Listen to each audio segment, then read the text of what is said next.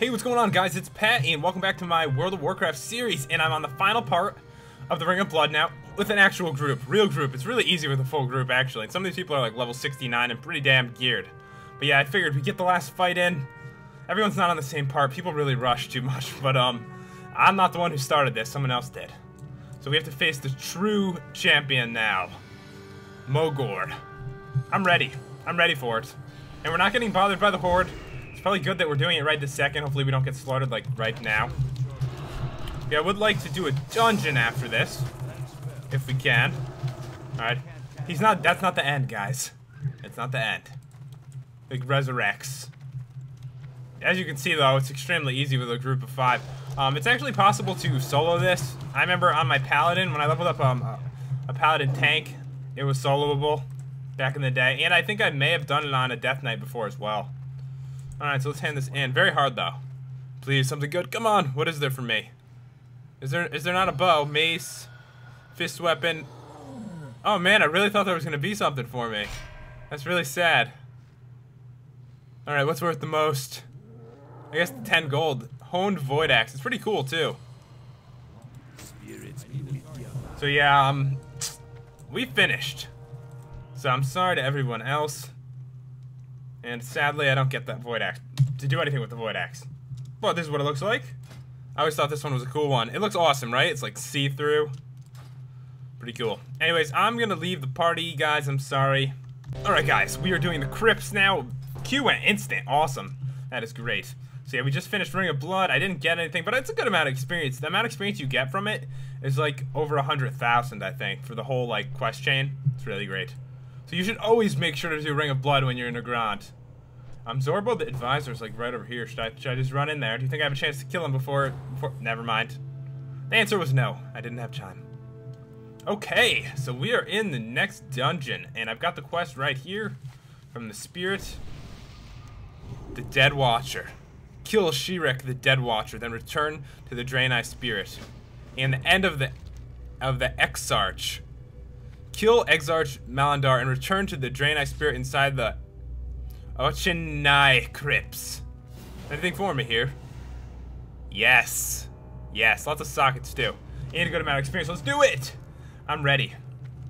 This is actually a really quick dungeon from what I remember. It doesn't take very long. Especially if they're pulling that many. It's gonna go really quick, assuming that they don't, like, die. It'll go a little quicker, a little slower if they die. Yeah, that is a big... Everyone has aggro but me. So, oh god, now I'm about to grab it too. So many mobs. I think it's really easy to aggro a lot though here, like, not on purpose too. Because look, everything's like in one big room. It's kind of like a big cluster of mobs.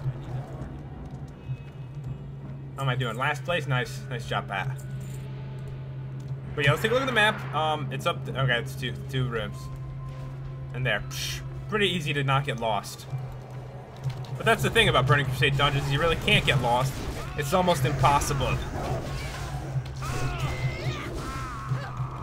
And we're over 65, I don't think we'll hit 66 yet, but should get at least a nice jump at it. But I got so much from Ring of Blood though, I'm pretty sure I was just like, right at the beginning, right? I was exactly at the beginning and I got 1, 2, 3, I got 6 bars from it, it's pretty good. And luckily today, there was no Horde around killing us.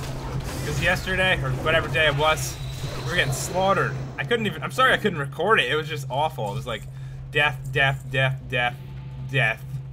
Person's got a kite. It's kind of cool, actually. It's the Yulan kite. I'm not sure where that's from. All I know is I don't have one. I'm actually kind of interested in what events are going on right now in Warcraft. I haven't checked in a while. So I haven't really done them, because I've already done most of them in the past. Check out the old calendar. Oh, the Lunar Festival began. I did the Lunar Festival already. That's one I've done. So yeah, there's no point in doing it. Basically though, all you have to do is find like the elders in like every dungeon. I'm not sure if there's one in this specific one, but it's in almost every dungeon all over the world. It's good experience too, so I should probably check up on them at least when I'm in towns. Alright, let's throw down a trap.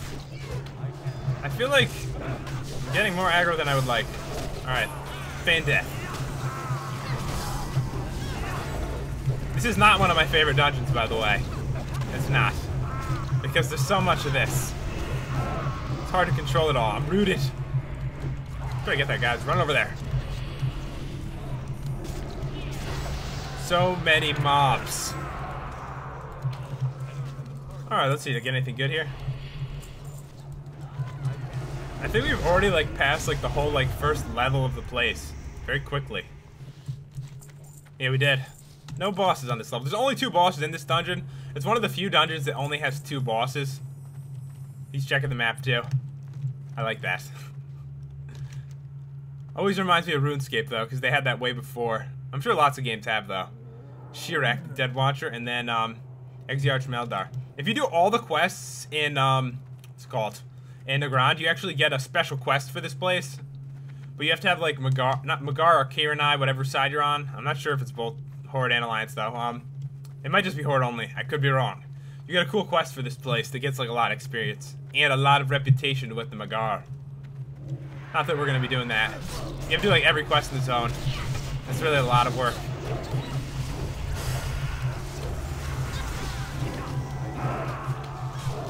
He's trying to remember the rotation, he said. He hasn't played in a while. See, you know, I don't even worry about that kind of stuff, usually. I just hit whatever seems like, you know, would make the most sense.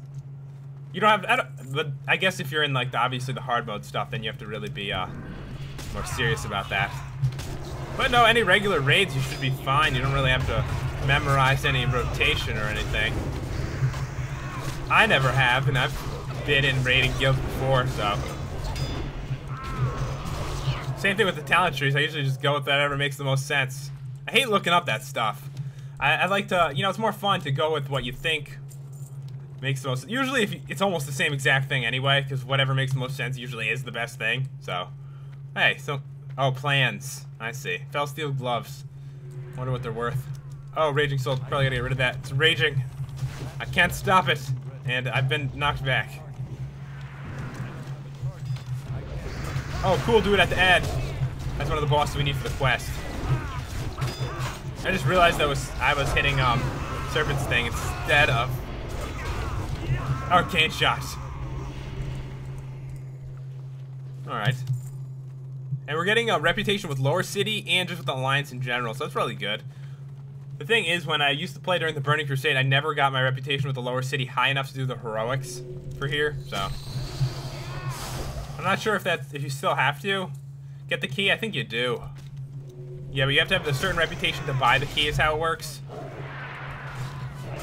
And I think it was honored, maybe, you have to be. I'm not sure. But I think it was honored. If not, it was like revered or something. Might be revered for the key. So it actually was a lot of work back then to do the heroics. Now, when you do a heroic, you just, you know, you hit the item level and you're ready to go. So things have changed quite a bit in World of Warcraft over the years. Why did I start that before? Okay, my bad. I got a little excited and I hit the button. Alright, let's see how much damage we can do in this battle. Trying to get a lot, trying to catch back up. Serpent's thing. I wonder if he'll drop anything. I can't even imagine what he would drop, really. It's hard to even think about it. He's a giant face. What can he possibly drop? And he dropped a sword. Like, where did that sword come from? Maybe somebody ate. Ooh, that is a cool sword. That is a cool sword, I have to say. I like it. I actually kind of want it. Just, you know, just for safekeeping. It's cool. Put it in the bank. Cool purple sword. Sadly, I can't do anything with it. Can't really transmog or anything. Someone rolled needle on it and rolled a 1. They probably just wanted it too, to be honest.